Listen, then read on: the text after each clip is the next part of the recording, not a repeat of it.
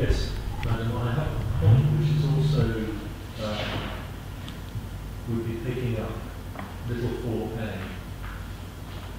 So I can either make that point now or come, because it's a sort of it's a sweeping up point I wanted to make, which is relevant to what I wanted to say about little 4. I'm happy to move on Yeah. and draw it to a general conclusion. So in relation to question 4, should the policy make specific reference to supporting the provision of facilities which would enable greater participation in football? For example, in respect of the football associations, disabled persons, females, youth and veteran categories, and for purely recreational purposes. And should the sporting text make reference to the payment strategy? In relation to whether the policy should make reference to supporting the provision of facilities that would enable greater and wider participation in football, the answer is yes, there should be reference in the policy to the need to that objective, both in the Cambridge and South Cambridge policy. And this there is evidence, the evidence over the years has identified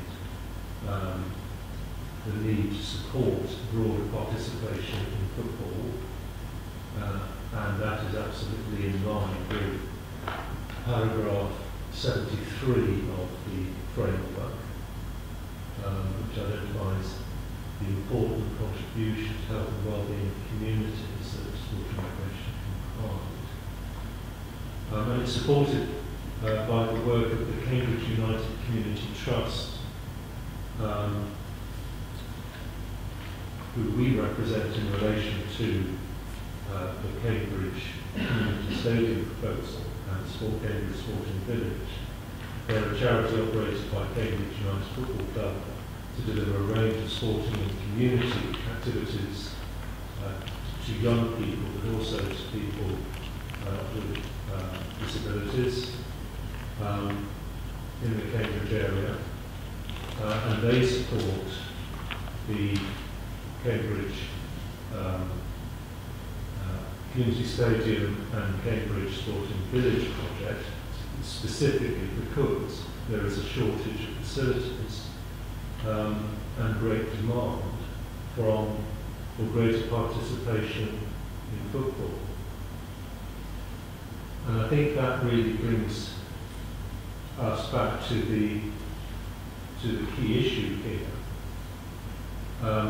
that a range of needs for much improved sporting facilities to serve different sectors of the community have been identified over the past 10 years in the extensive evidence base that is before the hearing. But there isn't one policy that plans positively for these significant pieces of sporting and community infrastructure, particularly if paragraphs 8.13 and 8.14 and the other changes to the South Cambridge local plan are implemented. And so that brings us to the final question: should the sporting text make reference to the playing pitch strategy in this context? And the problem with referring to the playing pitch strategy and to the indoor sports facility strategy in the plan is that they've been produced well after the actual submission of the plan, and they haven't been consulted upon. And moreover, although they identify a range of sporting needs, the only change to the plan that the councils have considered it appropriate to make in response to the claim to these two strategy documents is to delete the reference to the community stadium. So the council's response in terms of how they write their policy has not been to provide specific policies, recognising a whole host of needs across the major sports, and getting to grips with how to plan positively for them, their response has been to delete reference to the community stadium, where, as we've established, our position is there is no evidence that there is no evidence at all that there is no need for the community stadium. In fact, there's plenty of evidence that there is a significant community stadium. So we would see little point in the sporting text making reference to the playing pitch strategy. And we go back to our overarching concern about the plan, that paragraphs 813 and 814 should be reinstated, and the South Cambridgeshire policy to deal with sporting provision should be much more closely aligned, if not the same as the Cambridge local plan, when addressing and planning for sub-regional facilities. Thank you.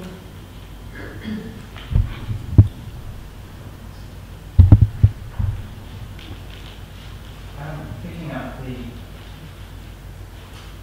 references to various different uses of referred to by the FA. This was a rec made by the FA, seeking to obviously highlight different participants in football. That rec was made prior to the completion of the playing field strategy. We've now very much obviously involved the FA in that process. The playing pitch strategy looked at all those different types of need in coming up with its action plan and so on. So we feel those issues have been appropriately addressed in evidence. The Council's view, as it made clear in its statement, is that it wouldn't be correct to start to pick out individual sports or individual needs within those sports within quite high level strategic policy. Where would you stop then actually? Put the individual needs of the hockey clubs in there, for example, where would we stop? So we think the policy is appropriate in how it deals with that.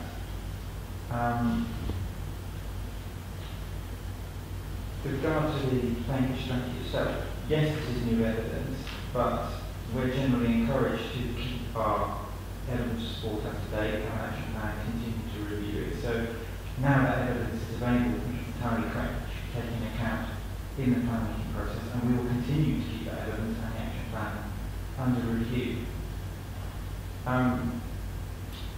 There was then reference, I believe, to the 9 point, deletion of reference to the stadium. I don't believe we have to leave the evidence. We've got adding text in the modification to refer to the PPS. Your general question is, Graham, on should we add a reference to the PPS, particularly this policy? Well, clearly, the Council has taken steps to identify a number of additional references to those strategies. I know, I don't believe there is one reference to the policy, but I think if that would add to the completeness of the policy, we certainly wouldn't have any objections to adding further references to those strategies in the supporting text of this paragraph as well as the other references which we in the other policy.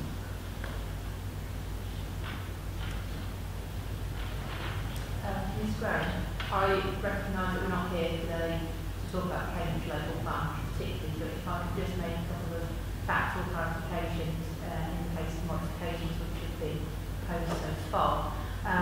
Mr. Adams made reference to text being removed from the Cambridge local plan and modifications not including the playing pitch strategy and the indoor sports facilities strategy. We did make a number of modifications under matter CC1, which form part of the supplement 1 to that matter, which is available on the Council's website under matter CC1, and there are modifications in a number of places, including policies 67, 68, 73, and any part relating to the playing pitch strategy and the indoor sports facilities strategy. Thank you.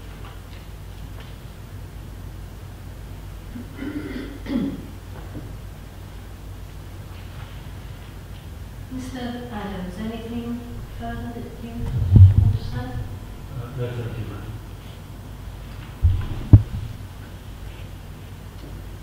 Thank you. We sort of glossed over item 3, but I'm content that I understand the position from what I've read in your statement. So unless you want to add anything on that, we can. And under my question 5, this was something that I think you raised, Mr. Stevens, and it's a point that you raised in relation to other policies as well about the relationship between SIL and Section 106. Thank you very much, Marlon. If I just might make a few comments and observations on this. I do think the South Cambridgeshire local plan needs some clarity in respect of what it will be seeking through community infrastructure levy and what it will be seeking legitimately through Section 106 obligations. I am aware of the council, when I was writing back in 2013, the council was still toying with the idea of whether to produce a SIL. Work is underway on that. It's got a draft regulation 123 infrastructure list, and there does appear to be a conflict with what is on that draft list with what is actually in policy SC4.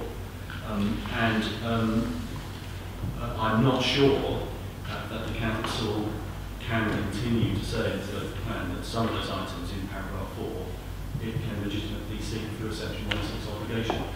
The draft infrastructure list says that it will be seeking, with the exception of the strategic sites and large schemes of 2 units and upwards, but schemes outside of that, it will be seeking contributions to preschool education, secondary school education, migrants and migrant learning, community transport, strategic green infrastructure, village halls, community centres, household recycling centres, primary health care, and major transport schemes.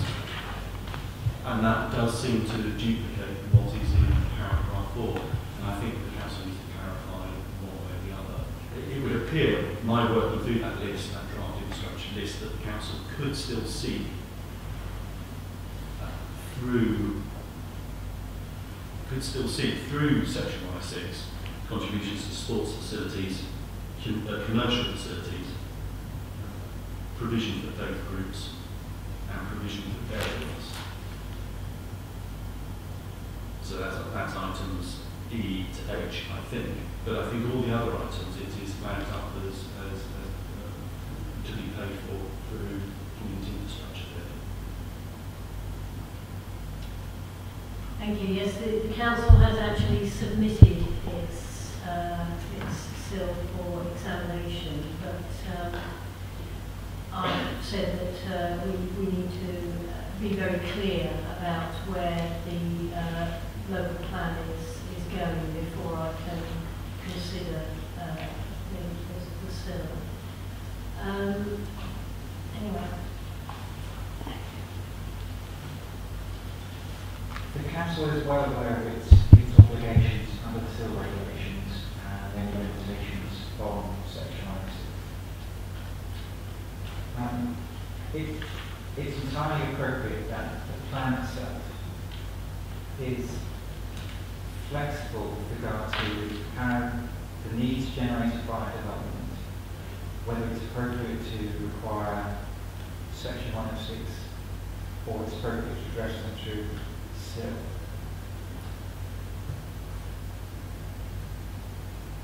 That flexibility is needed because obviously we've yet to go through that SIL examination, so it wouldn't be premature to confirm exactly how that's going to be done at this point. And therefore, by keeping with reference to state in general, it allows for either circumstance to be applied as appropriate.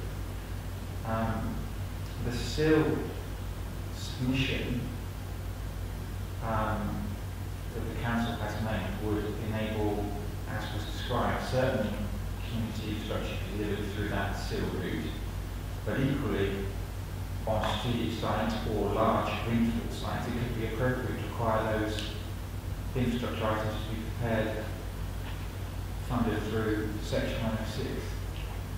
So the policy is appropriate, the supporting text is appropriately flexible regarding which mechanism should be applied, and the exemptions should depend on the adopted SIL when it's completed. And then what is appropriate in drafting Section 106, we think it's actually the right thing to keep those references flexible at this stage, to be able to adapt those circumstances on the SPF. No, I disagree. I don't understand the council's approach. Surely you must understand what it's going to be able to fund through SIL, what it's going to fund through Section 106. Once this plan is adopted, once the inspectors have made their recommendations, that will fix what you're going to do through the SIL. I don't understand this issue about why the council feels it needs to retain ultimate flexibility. The local plan will determine, the policies of the local plan will determine what it can see through community infrastructure.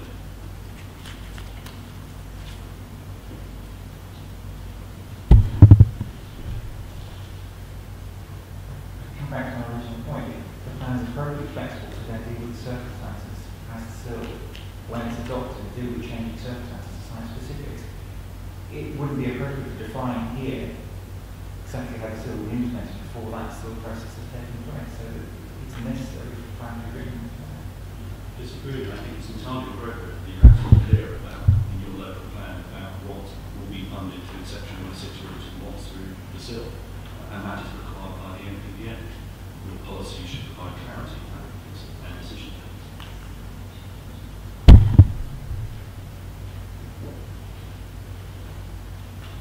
I think you made the point that simply that the plan, even if it was today to reflect what's in submitted still, it's still examinations obviously will change, then the plan will be aspect of the circular argument, because the local plan will help inform apply context for still.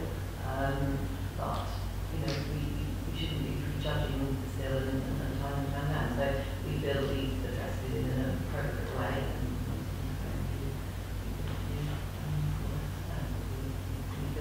That it in the most appropriate way to answer. Well, that's illogical, because the council saying that we have to, if the plan we have to go to another round of consultation on this policy, because it wouldn't reflect what's in the SIL. It would have to produce a new local plan. Okay, well, I think I understand the points that you're both making, and I'll give those due consideration and come to a view on it. Would you, if we would be effective, maybe quietly leave, we don't have anything else to say in this section of the hearing. Thank you very much to everyone. No, I appreciate that you probably have other things to do, and if you want to sneak out the back, but just subject to saying that you've said that you will send Annette an e-copy of all your submissions. And obviously we will receive, by the time it is in due course, a document from the council which we'll have to consider, and if we need to come back on it, we'll have to find what they've asked to do about that. But I understand that that's necessary, and I intend my best to thank you very much. Thank you.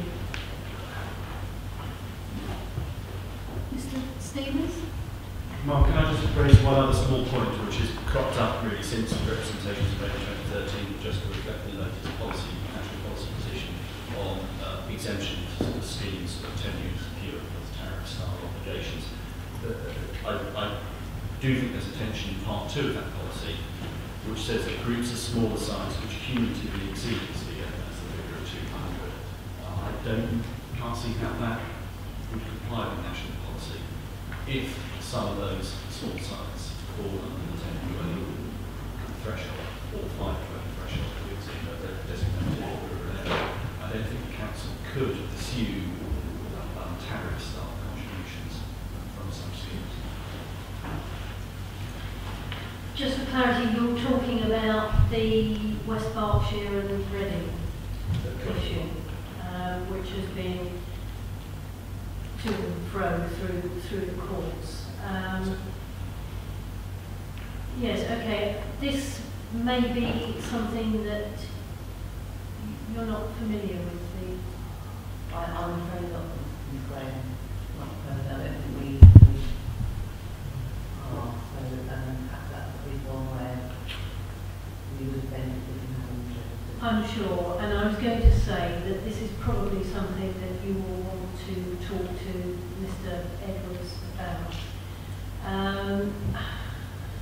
I hesitate to try and summarise what's happened, but the written ministerial statement, and I can't remember the date now, was produced saying that affordable housing contributions and so on should not be sought from sites of less than 10 dwellings.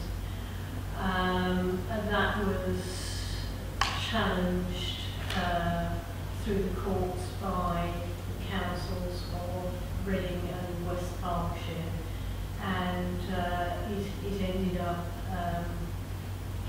in the Court of Appeal. But yeah, Mr. Edwards, I'm sure, will be familiar with that. And so if you want to run that past him and come back with a written response, that would be very helpful. Could we just ask for clarification for the precise points that we're addressing? I'm sorry, slightly lost in Mr. Stevens. I am broadly familiar with the case in relation to the housing and obviously you're suggesting a relationship here. I just want to be clear on what it is precisely that we're asking Mr. Edwards.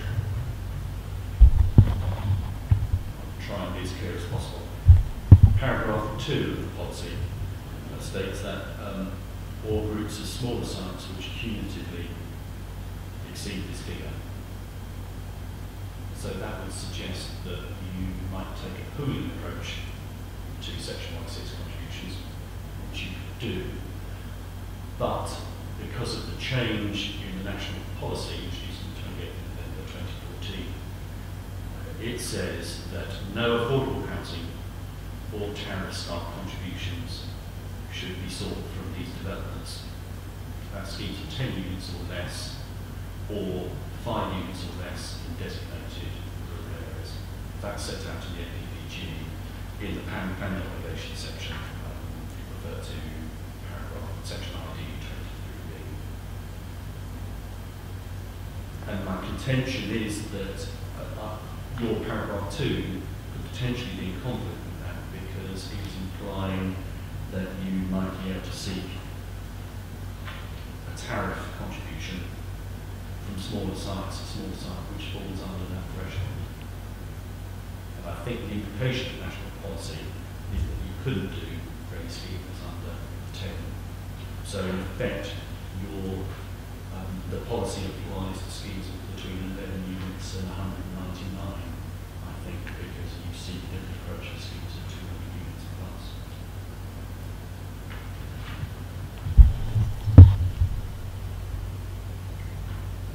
Thank you for the clarification. We'll take that away. Okay. Anything else on that point? Policy issue SC8E relating to policy SC5. This issue has been undertaken by events, as I understand it, because the person making the representations in this case has now achieved a planning permission, and it's my understanding that they've actually withdrawn their representations. So, moving on to policy SC6, the first question that I've raised is whether there's enough flexibility in the policy to take into account the individual circumstances of different sites.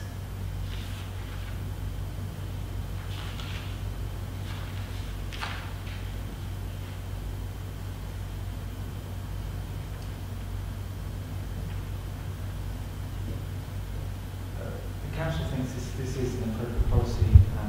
It's dealing with indoor community facilities. It's something that came up really again for the last round of plan review, where it was felt important that sites are making contributions is an important resource in a district of 100 villages, which are village halls, community halls and so on.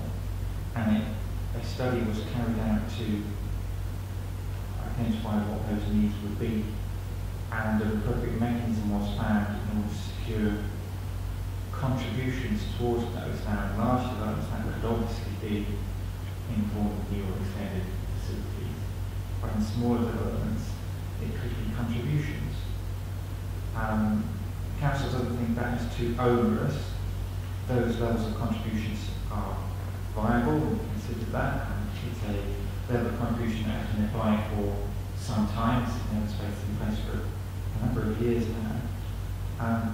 The issue may come up again about the role in relation to SIL. I suspect this is one where SIL may take on those smaller developments in the future. But we think it is important that the plan includes a policy to set out that we do think it's important sites contribute to these important facilities and provide an appropriate mechanism to enable the scaling of those contributions.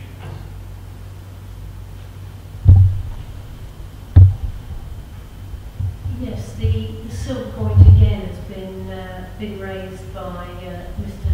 Stevens, and on the face of it, you would run into difficulties with the restrictions on pooling contributions if you sought to achieve this through Section 106 contributions.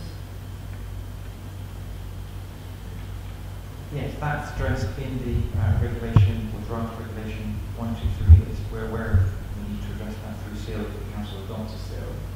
And we're also aware if the council doesn't adopt a SIL or pre-SIL of the pooling restrictions. So I think the policy remains a sound element of the plan, and those issues can be addressed appropriately through those mechanisms. Mr. Stevens. Thank you, Mum. No, I think the policy is unsound. One, I don't think the council can insist that all housing developments contribute, because that wouldn't necessarily meet the test of necessity set out in the statute and also in paragraph 2 of 204 of the PPA. So it can say that all housing developments will contribute, but it could only do so through the SIL. And that's why I think it is already in the draft regulation 123 instruction list, where they say contributions to village halls and community facilities. Although there is an element of ambiguity, because of course policy SC6 refers to indoor community facilities, and it's unclear whether that's the same thing as village halls and community centres. So there are two issues there. One, I think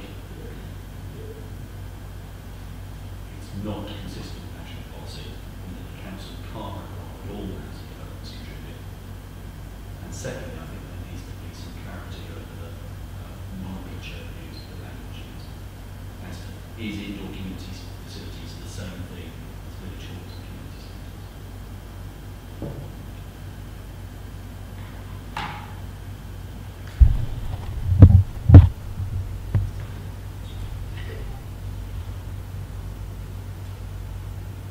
Indoor community facilities is a catch term, as described in paragraph 920.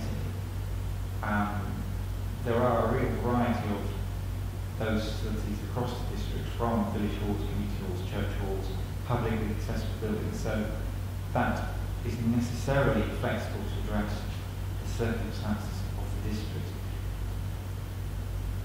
Coming back to the evidence base, the council certainly believed that facilities contributions should be secured from all developments to meet the need generated.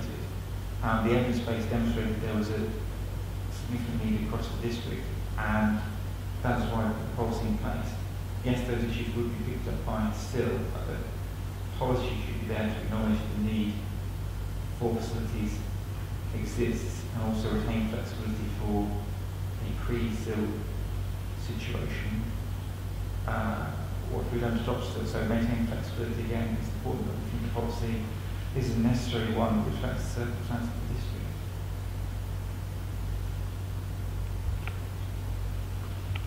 Well, I think it's a question of clarity, really.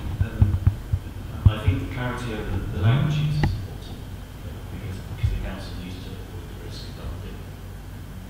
So an applicant would need to know, is he or she providing an indoor community facility, or is he or she providing a village hall or community centre? Is he or she providing an indoor community facility from section 16 or a village community centre through community infrastructure? So I think clarity is required in order to meet what the MPP requires about clear policies. So what you're saying is that the policy and the 1, 2, 3 should be the same.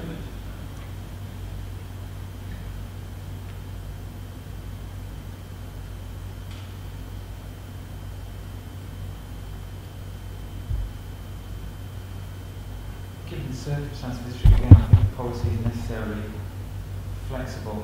Whether that's an issue for the 1, 2, 3 list would be a matter for that examination. But I think this does actually describe the aims of the policy, trying to pick up those indoor community facilities, of which I'm afraid there are a variety, and it would be difficult to come up with an all-encompassing phrase that picked that up, given that variety which is described in paragraph 9.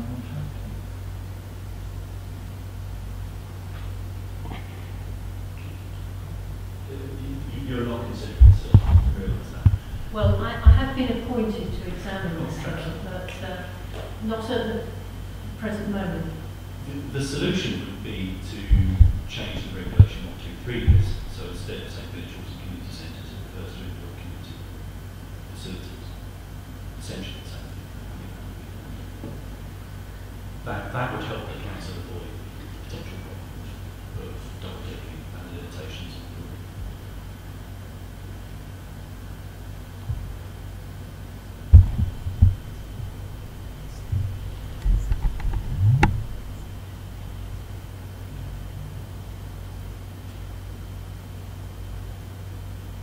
I think that's something for us to consider as we move towards a still examination. I think the aim is to acknowledge there are community needs for this type of facility and ensure those needs are met. If it's a wording issue, that could be considered. I think the policy here does try to encompass the range of facilities that are found across the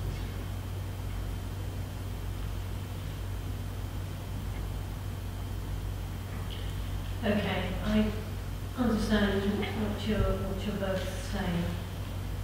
And moving on then to policy SC7, I think it would be probably useful to consider policies SC7 and SC8 together because they're closely linked. And Ms. Jones,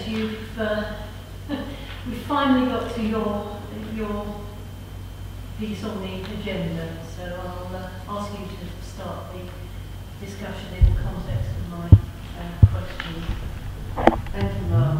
And just picking up on some of the points that have already been made that would equally apply to this policy. Criterion 1 was the SC7, which was that all housing developments would contribute towards urban planning space. That's another example of not meeting the test of necessity. The issue being with this particular policy that whilst the supporting text actually refers at 9.26 about contributions to be sought potentially through a community infrastructure levy where that could take place, it's not included on regulation 123 list that the council has actually prepared. So outdoor place space, informal open space and new developments, they don't feature on that list. So there will need to be changes made, certainly to align that. And that goes then back to the point that if policy doesn't meet the necessity tests, what is the council going to do about the provision of outdoor play space? The other point that really wanted to talk about is the flexibility within the policy as well, and taking the two together. We've got essentially the standards set out, so the standards for the policy set out in a separate policy, which might be as well to be brought together as well. And the council have obviously undertaken survey work where they identify that particular areas of the district will have shortfall or surplus regard to different types of open space that they're seeking. We recognise that the space standards are set as a district-wide standard. I think we need to be clear that when we're dealing with individual developments, it might be appropriate and it certainly be necessary to have regard to those shortfalls and surpluses where they exist, particularly within the immediate area, and the suitability of different sites to accommodate the open space that's set out in policy SC8, and whether or not a particular site would be able to accommodate more or less the particular type of the open space. So, for example, if a site wasn't able to provide as much outdoor sport, whether or not the policy, as long as you're providing the total open space required, whether or not there's any flexibility in the policy to provide a greater open space or allotments or community orchards rather than outdoor sports. So will the council provide flexibility in terms of that apportionment within the open space standards? It's not clear from reading the policy and supporting text. Those are the key points that I wanted to make in relation to these two policies. Focusing on the point made in the representation, was disputing the standards for application, again, we seem to be seeking flexibility. The standards are there to ensure that the open space needs of development are met, and they provide an appropriate minimum level of provision to ensure that those individual sports, play, and formal space are needed. They're minimums, they're not stopping anything going beyond those to deliver additional. The council would feel there is flexibility referenced in the fact, particularly in paragraph 9.28, which refers to when individual sites negotiation may take place on attached space provided on site, taking account of the needs of the area, existing provision, and then we identify deficiencies. So, council wouldn't agree with making that policy inflexible regarding application of standards, but it does acknowledge there's a need for taking account of site-specific circumstances addressed in paragraph 9.28.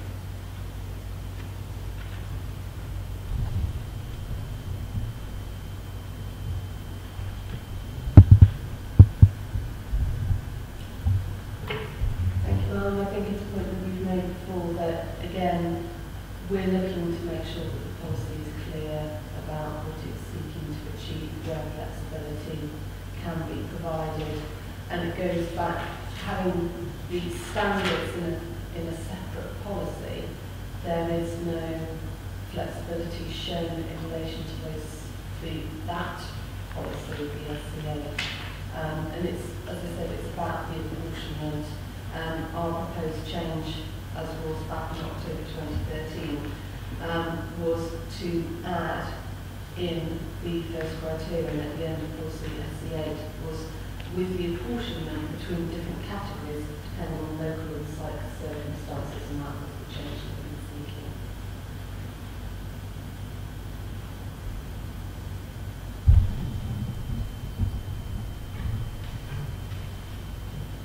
I think this morning we've been talking about the recent steps the council have taken and recognising the importance of providing to meet the needs of our communities, and that's for a range of uses including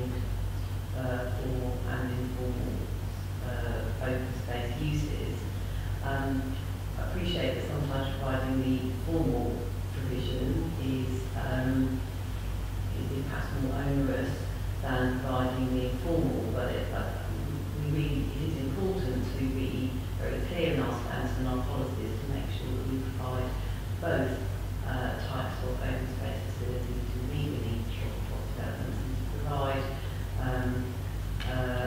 greater flexibility within the policy. I think would water that down at risk of not providing for both the sporting and physical needs by our communities, as evidenced by the strategies that we were talking about earlier today. I have to say, I don't think that this is a major soundness issue, but just the way that these two policies work together, it might be clearer if you had one policy which was linked to a set of standards, which was perhaps a table in the plan. It's not entirely clear to me. Policy SC8 doesn't really do anything on its own.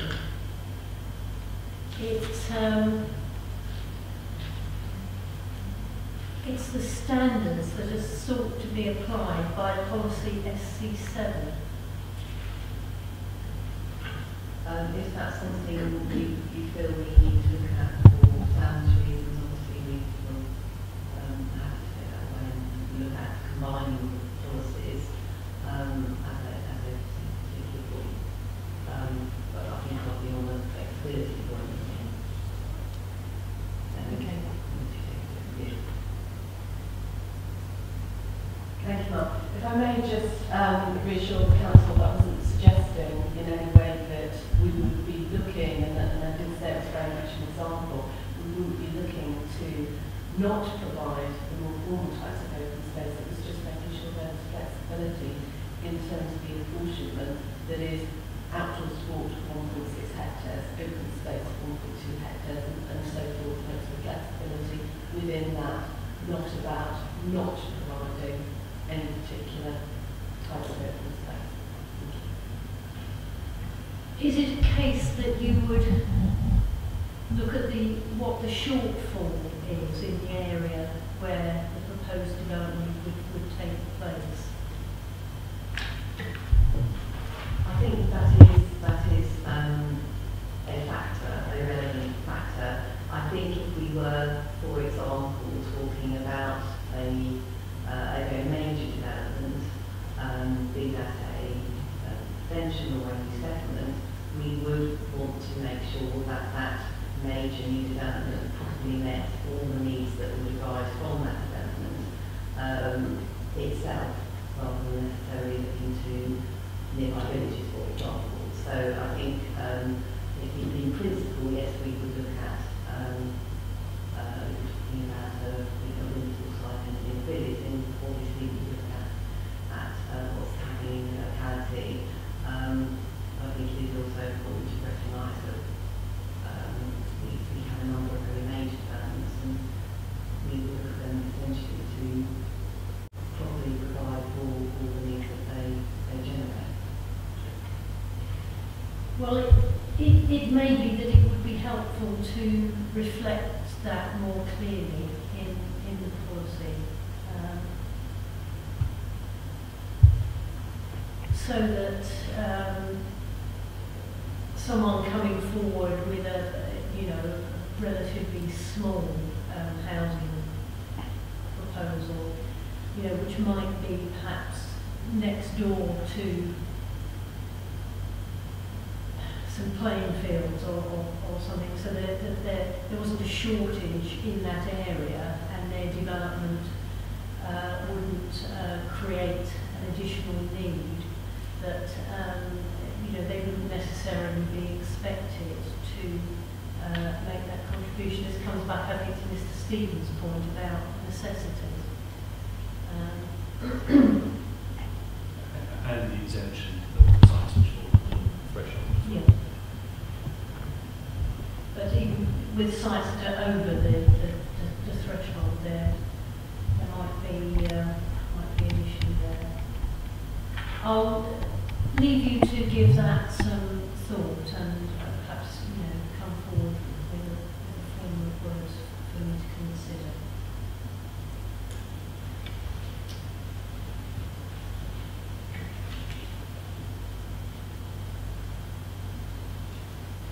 Now, the other points that I've raised, there's a point which is very similar to the one that we considered earlier about the relationship with the Northstone AAP.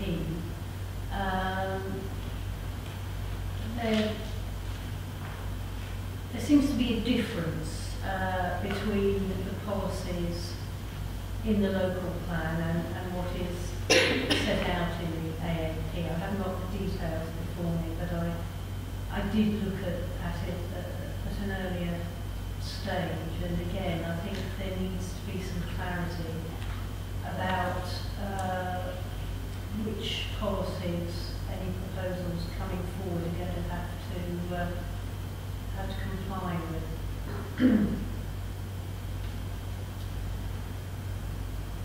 But otherwise, I think that covers all the points that I wanted to raise on that policy. Moving on to issue SC8I and policy SC9, I'm content that that question has been overtaken by events. And the remainder of the questions rise largely from Mr. Stevens' representations, that these are all issues which are dealt with under other regimes and not appropriate to be included in a local plan. I'm not proposing to take this up. They were issues that seemed important back in 2013, and we thought that was worth pursuing, but I don't propose to discuss them. Okay, well that very speedily deals with that part of the agenda. I'm just going to have a quick look through and make sure that there aren't any points that I wanted to raise, because I don't want to lose the opportunity to do so.